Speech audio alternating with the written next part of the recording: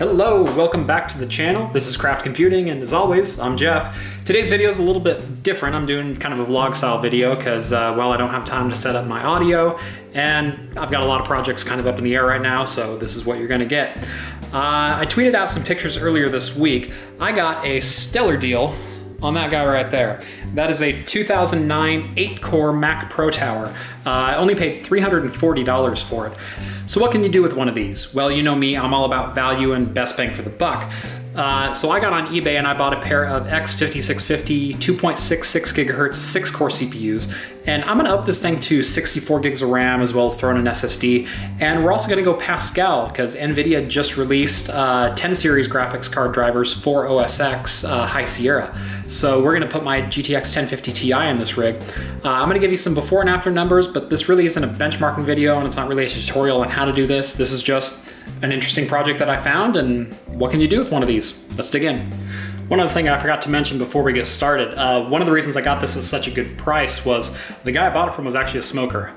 So we're gonna do a little bit of deep system cleaning here. This is not gonna be just pull the processor tray out and swap a couple things out. I haven't been able to have the system on for very long because it kind of stinks up my office in here. But we're gonna give this thing a nice thorough clean and see what we can do with it. Here we go.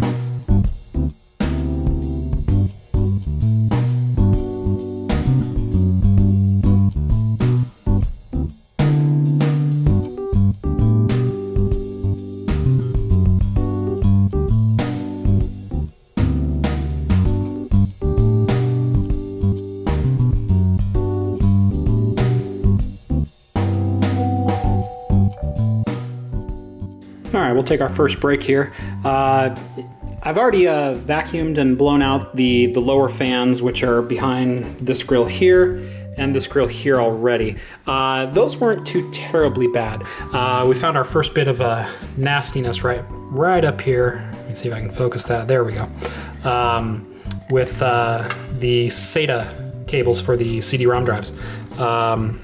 Yeah, don't smoke, kids. It's not good for you.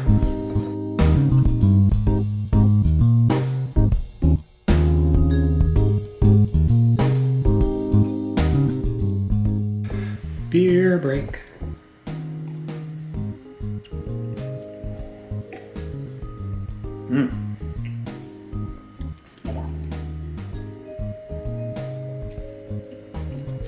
All right, back to our previously scheduled vlog.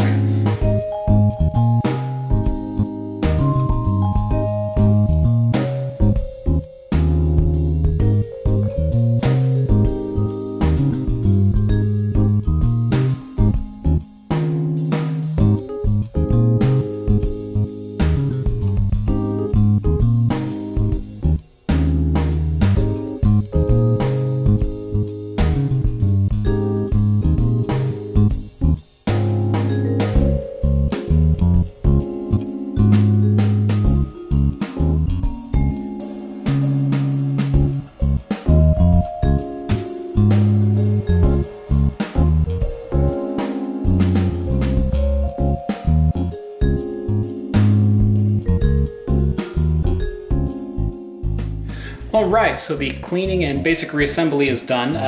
Really wasn't as dirty in the top section as I thought. The fan was certainly a little bit gummed up with dust and whatnot. It is almost an 8-year-old system at this point, so that's kind of to be expected. Like I said, this was a smoker's computer. I think I got, for the most part, all of it taken care of. The only thing I was smelling anymore was coming out of that upper power supply fan after blowing out the bottom section with an air compressor. I think we got it all cleaned out. It's looking pretty good. And now the fun part. Now we get to upgrade it.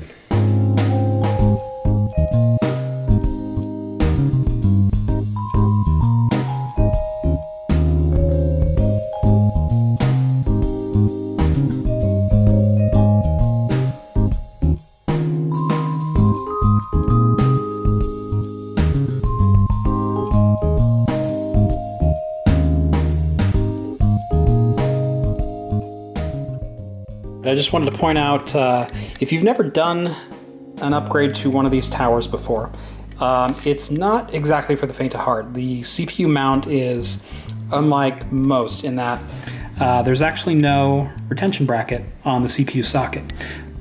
But when you're doing this kind of upgrade, you want to be really careful not to bend the pins. That's something that can ruin this board, and these boards are quite expensive, upwards of $300 to $400 if you ruin one for the dual socket system. So just something to keep in mind if you're a novice to this process. Pay very close attention to what you're doing. And 2 seconds after I turn the camera off, this is oddity number 2. These CPUs are delidded from the factory. The difficult thing about this is actually when you're tightening back down the heatsink to the motherboard with the CPU underneath, you can over tighten this board or this heatsink and damage the socket underneath. So a lot of care needs to be done. You do not need to wrench this down. It just has to make contact with the top of the heat spreader on the new chip. So here's my new chip compared to the old chip. So be very careful when tightening these down.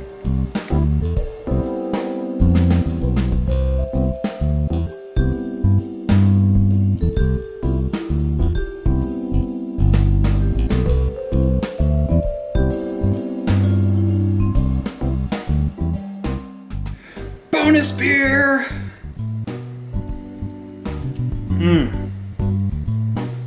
Yeah. Oh, rare episode. It's a twofer.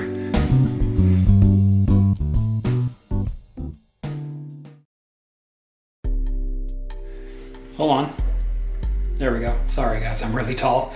You guys get to experience with me. Is this a success or not? Let's take a look here.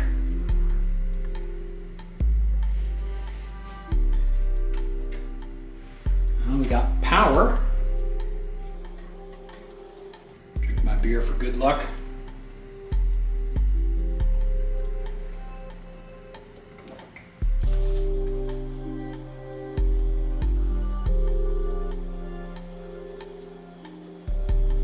We're not getting any beep codes so far. Just wait for that little guy right there to change color.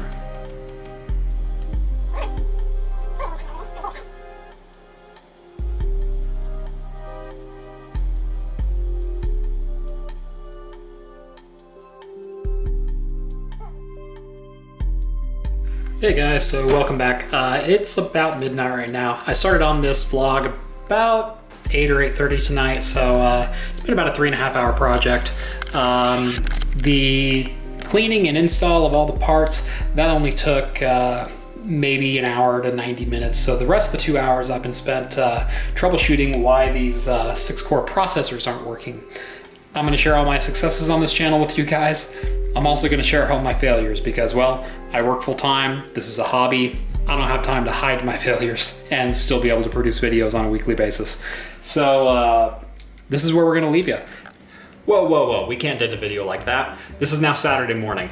Remember how I mentioned that you need to be really careful about the tension on the top of the heatsink as you're screwing those down if you're not going to delid your CPU?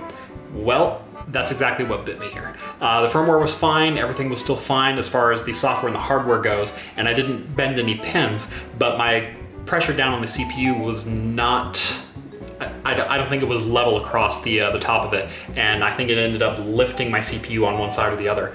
After fiddling with the tension on here, I managed to get it to post. We now have 12 cores and 64 gigs of RAM fully working, as well as the 1050 Ti. I'm really excited. I'm gonna post a quick benchmark here, probably right here next to me while I'm finishing up the video. Thank you so much for watching, guys. Hope you enjoyed this one. If you have any more questions about this build, please do let me know down in the comments below. Make sure to like the video. Quick announcement before we go. On October 18th at 8 p.m. Pacific time, we're gonna be relaunching Talking Heads as a weekly staple of this channel. It's gonna be me and a special guest sitting around drinking beer and talking about tech for an hour. So please join us for that every single Wednesday on this channel. Thanks so much for watching, guys. And as always, I'll catch you next time.